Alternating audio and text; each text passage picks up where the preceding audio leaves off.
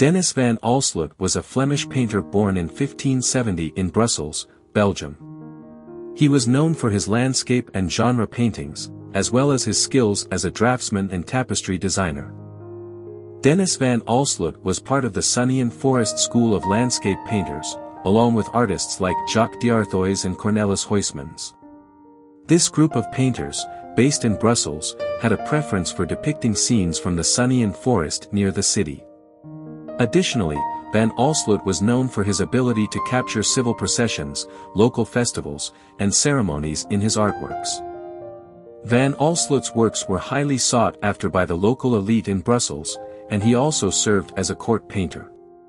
His paintings showcased his talent for capturing the beauty of landscapes and the lively atmosphere of cultural events. Denis van Alsloot, also known as Denis van Alsloot, was a Flemish landscape and genre painter, draftsman, and tapestry designer. He belonged to the Sunny and Forest school of landscape painters, along with artists like Jacques d'Arthuis and Cornelis Huysmans. This group of painters, based in Brussels, focused on depicting scenes from the sunny and forest, near the city. Van Alsloot was highly skilled in capturing the beauty of nature and had a particular talent for showcasing the picturesque landscapes of the forest. His paintings often featured lush greenery, meandering rivers, and charming village scenes. One of his notable works is Winter Landscape in the Forêt de Soignes, with the Flight into Egypt, which beautifully portrays the tranquility and serenity of a winter landscape.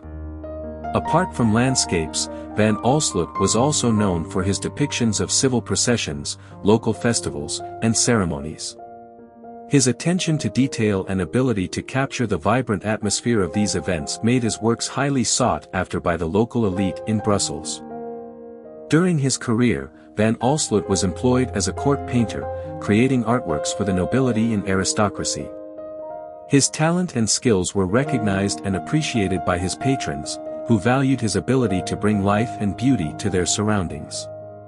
One of the highlights of van Alsloot's career was his specialization in tapestry design.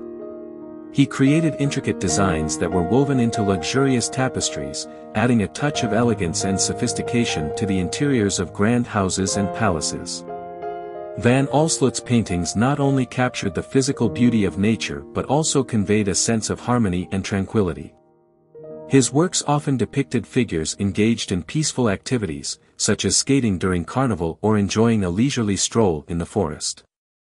Despite the challenges and disruptions caused by the French Revolution, van Alsloot continued to create art in his later years. His dedication and passion for his craft were unwavering, and he even achieved recognition in his old age. In 1796, at the age of 80, van Alsloot won a government competition, showcasing his enduring talent and skill. His achievements did not go unnoticed, and he was honored by Napoleon Bonaparte, who made him a senator. Van Alsloot's influence extended beyond his own generation. As an artist and teacher, he inspired and mentored many talented individuals, including François-André Vincent, Jean-Antoine Théodore Girist, Jean-Baptiste Regnault, and Joseph Benoit Souvey, among others. In conclusion, Denis van Alsloot was a versatile and influential Flemish painter, draftsman, and tapestry designer.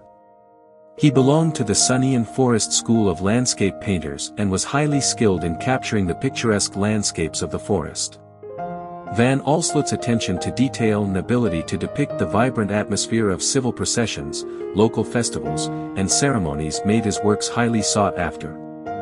Additionally, he excelled in tapestry design, adding a touch of elegance and sophistication to interiors. Despite the challenges of the French Revolution, van Alsloot continued to create art and achieved recognition, even being honored by Napoleon Bonaparte. His influence extended beyond his own generation, inspiring and mentoring many talented individuals.